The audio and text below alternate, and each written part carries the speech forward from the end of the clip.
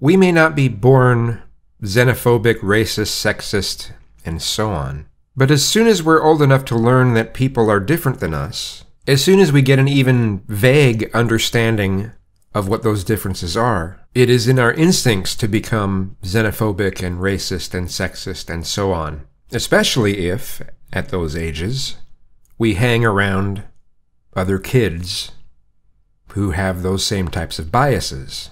And then at that point, we start becoming tribal. We have to continually work against and teach against those instincts. Even more importantly, to try to route those instincts to things that aren't as harmful. But this sort of thing is why All in the Family got canceled. It's one of the reasons. It's because Archie Bunker was becoming a role model instead of being a despicable type of character that was relatable, but his character was all about just trying to show what's wrong with being that kind of person. That's why there's so much programming, especially when you look at PBS or something like that, and educational programming. So much of it is about trying to get us out of the mindset of just jumping to conclusions right away, just immediately going with our gut about things. This isn't to say that sometimes our gut instinct isn't right, but we shouldn't rely on it for just every day-to-day things. And when we're dealing with other people, we have to use our brains.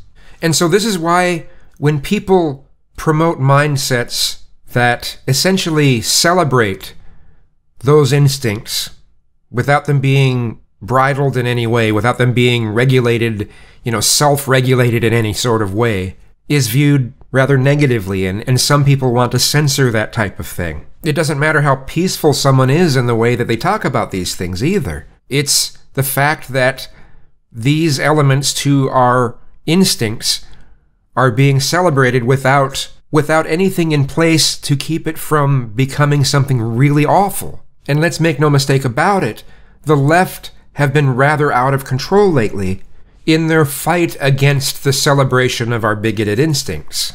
And some of them are being just as bigoted as what they claim to be against. Like when some of them spout that white people are oppressive just by their very nature. And let's be clear, nobody really sheds a tear when people like that get censored. People like that should probably get censored more than they do. Bigotry like that, coming from any side, shouldn't be put up on a pedestal. When thinking about it, though, it would seem that sports is a good way of routing those bigoted instincts and those tribal instincts in a way that isn't very harmful.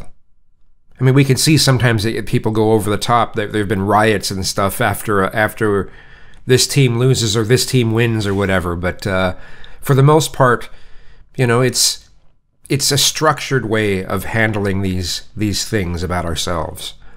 And, well, it's hard to complain about that.